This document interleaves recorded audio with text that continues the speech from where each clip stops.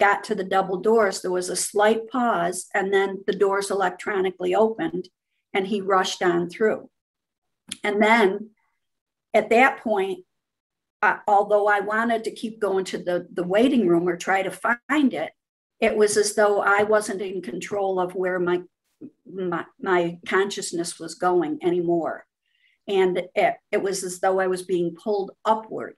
And I was pulled up through the ceiling of the floor, and then up to another floor and through that ceiling until I went out the entire roof of the hospital and was outside, and then began moving laterally instead of up. I started moving horizontally and was being pulled toward the city of Anchorage itself, because the hospital was like on the outskirts of the city.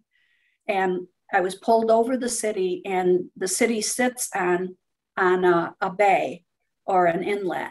And as soon as I was at the area where I should be going out over water, this dark cave-like tunnel opened up, and I was pulled inside that. And once I was inside that, it was all dark, except for very far in the distance, there was this tiny pinprick of light.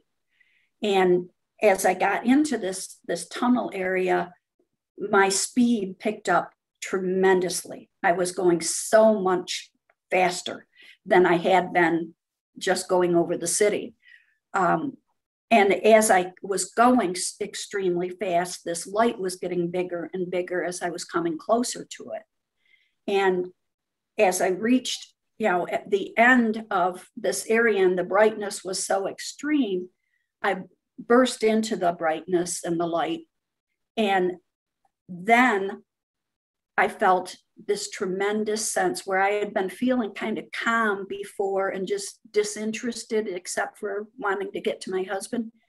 Once I burst into this light, I felt this enormous peace and love and just unbelievable, indescribable emotions of acceptance and warmth and being home. Don't know how else to describe it. But I tried to figure out where I was, because it was a location where the ground was all like brown and rocky, very arid, almost desert-like. And that confused me. I couldn't figure out, well, where am I? If I'm dead, shouldn't I be in heaven? And shouldn't I be, someplace that's not brown and rocky? And so I looked down to where I thought my feet should be, because I still felt like I was inside a body of some kind, but I couldn't see any feet. I couldn't see any body parts at all. And at that point, another telepathic voice spoke to me, and it said, "Follow me." And the voice was off to my left. And so it drew my attention to the left. And there was a man who was off to the left, climbing up a slope up out of this area that I was down in. And as soon as he said, "Follow me," I was just a matter of a few feet behind him. And so I looked him all over his back, and he had like this mid-thigh length toga type garment, off-white type of a garment. And he had very black, dark hair that it was pulled back and tied with a piece of leather, and just a simple leather belt around his waist. And his legs, he had sandals, but they weren't like regular sandals. They had strips of leather that crisscrossed and tied up and up his legs and were tied off just below the knees. So I'm looking at all of this about him as I'm following, as we're going up. And my first thought was, well, this isn't Jesus. And I expected, if I was dead, that I was going to be seeing Jesus, be with Jesus. And yet I knew in my heart that whoever this was, it wasn't Jesus. And I felt like I should know him and that he cared about me, but I had no idea who is it, because it isn't Jesus. So as I followed him, we went up over the top of this incline slope and came out into a totally different landscape.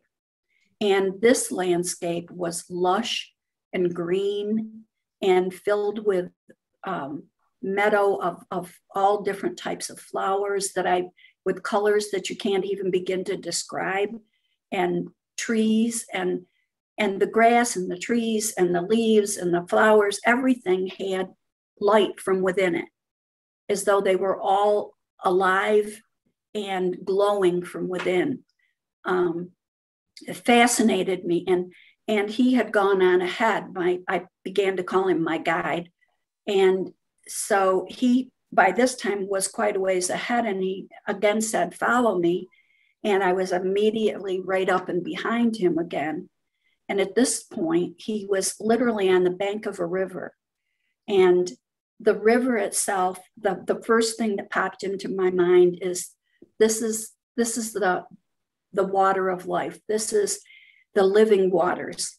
And it sparkled and gleamed and seemed as alive as everything else.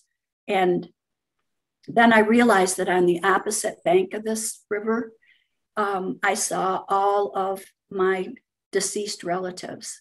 My dad, who had died when I was 7, and my brother, who was in a car accident and been killed, and different aunts and uncles, and then 4 other people that were there that I didn't really realize or remember who they were.